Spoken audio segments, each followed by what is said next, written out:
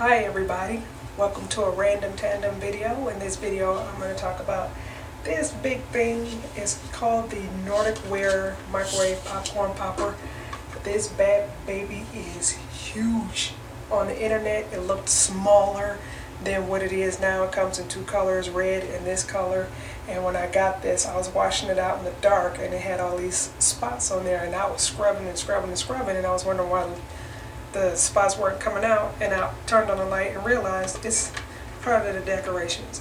Now I have been using popcorn, and I've been using the paper bag method, and I have not had success on using that because I like flavored popcorn. I like butter, I like salt. I'm not one of those type of people that just eat popcorn that's just bland. It tastes like paper. If I want to eat paper, I eat paper, but I like popcorn with butter and salt and stuff. So I bought this because I don't have to plug it into anything, and I can just store it in my closet, and it's not going to take up, well, I don't want to say it's not going to take up counter space because this thing is huge. I'm going to try different versions of this, see different types, like with oil and butter and other ingredients, and see which ones come out better. This, like I said, this thing is huge. I have my brother-in-law has allowed me to use his microwave, and it's a Frigidaire microwave, and this thing, if you can see, it's about like that much radius left over in the microwave. This thing takes up just about the majority of my microwave space, so do not let this internet pictures fool you. I thought it was smaller than this, but it's not. And I think it makes about probably, I don't know, I throw away the paper, but it makes probably about 3 to 5 cups of popcorn, and it's just me. I'm not going to eat that much. So I'm going to get set up, and I'm going to start doing some experiments and seeing which popcorn tastes the best, and hopefully what works for me may work for you. So stick around, I'll be right back. Okay, so this is the popcorn that I have. I remember buying this when I was on the Daniel fast, I believe the beginning of last year, and I clean cut forgot I had it. I bought other bags of popcorn and I used that up, and I used this just in case, and I realized the expiration date was last year. So I wouldn't be upset if this wouldn't come out right. So I'm going to put like just a little bit of popcorn in here. Just a little bit. I know it's called for a 1/3 cup of popcorn, but that makes a lot. And I don't want a lot. Not right now, anyway. I'm just doing some experiments to see how well that comes out. Oops, maybe that is a lot more than I wanted to. Just go ahead and take some of that and put it back in the bag. I hope this comes out right. The expiration date shouldn't be that bad. Like I said, I don't want to put too much on here because I'm going to be testing out a lot, and I don't want to be burnt out of popcorn. So, and I'm dropping it everywhere. I think I'll take a little bit more out of there. Okay, so that should be enough for a taste test. Probably too much, but it should work. So after the Daniel fast, I had went on ahead and purchased these butter sprinkles. Improved taste my butt. That don't work. And then I turned around and I bought this, and that doesn't work. And I bought this, and like I said, when I put it in a brown paper bag, it didn't work. So I'm gonna try just the Colonel's butter stuff. I haven't used this in a minute, so I'm gonna shake this up. Oh, it done got brick hard. Just my luck. Yeah. Well, I'm gonna put some of that on there, and some popcorn salt, just to see. I didn't put no oil in here, so I won't expect that to stick. But if I can get some more of this butter that's been sitting here for a while, I can see if that works. So I got that loosened up a little bit. Oh, wow. There. I just made a big mess. So I'm going to try this out put it in the microwave for about 2 minutes, and then I'm gonna come back and show you the results. Alright, I put this on for 2 minutes, but I turned it off probably like a minute and 30 seconds left. Well, I had 20 seconds left on here, and I turned it off because it smelled like it was starting to burn. Now, the experiment was just using the Morton salt and the Colonel Seasonings butter seasoning, and I did shake it up, and the bowl is still hot. You will most definitely need some gloves getting that out of there. I see probably like a little scorch mark. That's still hot. I see a scorch mark right there, so I don't know if that is because it overcooked. I don't know. This is the first time I use it, so this is going to be the first time I taste it. Yep, it tastes like what I expected. It doesn't have no taste to it at all, and I can't see how people can eat popcorn like this. I mean, it's popcorn. I can taste a little bit of salt, but I cannot taste the butter. And I'm trying to see if it's... Oh, wow. The bottom of this thing is scorched. Hold on. Let me show you guys. Let me show the... Hold on. Ooh. That's what that looked like. So I'm going to see if I can rinse that out. And I'm going to try a different... try this a different way. So hopefully I didn't completely burn that. We'll see how the other experiment come out. Okay, all is well with the bowl. It just left some little yellow stains there.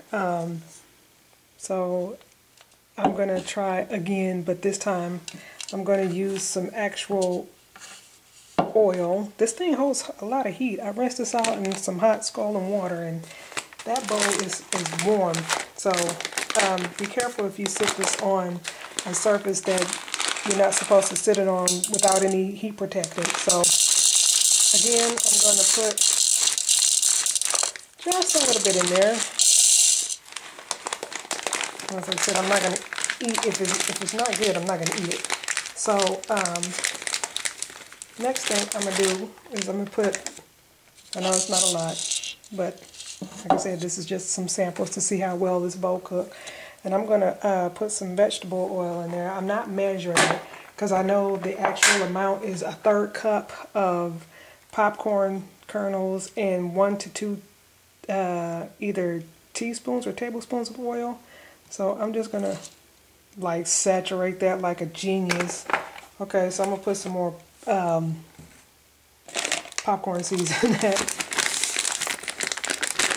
Just a little bit more. This probably might turn out better since it has some oil. Okay, saturating that. That is completely saturated. And again, I'm going to use the popcorn salt. And I love salt, and I love a lot of it. So somebody just probably had a heart attack right now by looking at that. But I guarantee you, not all of these is going to be on here. So again, I'm going to put this on for probably a minute and 20 seconds, I guess, or 30 seconds, and see how that turns out. Okay.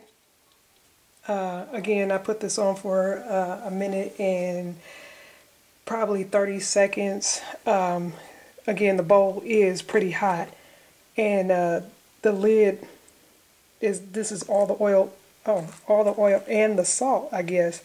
I think the flavor and stuff is all on the lid. I can hear popcorn kernels. Oh, that's a lot of popcorn kernels. I turned it off too soon, but I'm not worried about that because, like I said, I'm not going to be eating all this. I just wanted to see how this turned out. I did the oil and the salt. Oh my goodness, this is not working. I can taste the salt, which is a plus, but it's better than the other one. I don't taste like, it doesn't have like a buttery taste to it, but my concern is if I could taste the salt. Now I want to see about this one, just to see how that does, see how it tastes.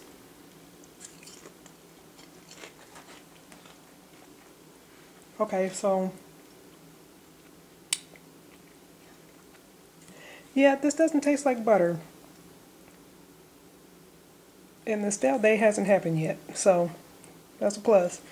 But just sprinkling that on on top of the popcorn without mixing it in, I can taste it.